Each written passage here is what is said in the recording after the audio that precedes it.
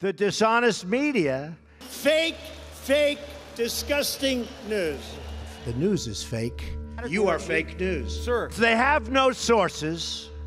They just make them up. Donald Trump says the free press is the enemy of the people. It's scum. Remember that. Scum. That dangerous rhetoric is leading the president and his supporters into undemocratic territory.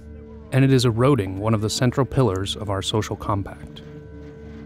By the way, the world's most dishonest people are back there. Look at all the cameras going.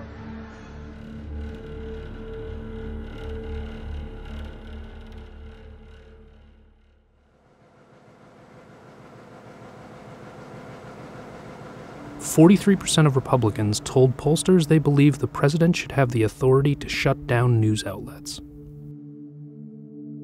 51% of Republicans think the news media is the enemy of the people.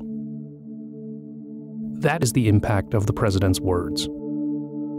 But in a free republic like ours, the press is not the enemy. It is a constitutionally protected check on the powerful. The founders demanded that that be so.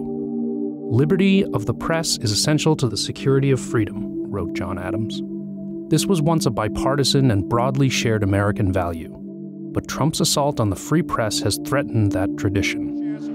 Trump crowd here in Tampa, Florida, they're saying things like CNN sucks, go home, and fake news. Well, obviously, all of those things are false. We're staying right here. We're going to do our job. We asked editorial boards from around the country, liberal and conservative, large and small, to join us to address this fundamental threat in their own words. Our words differ, but the sentiment is the same. We are not the enemy.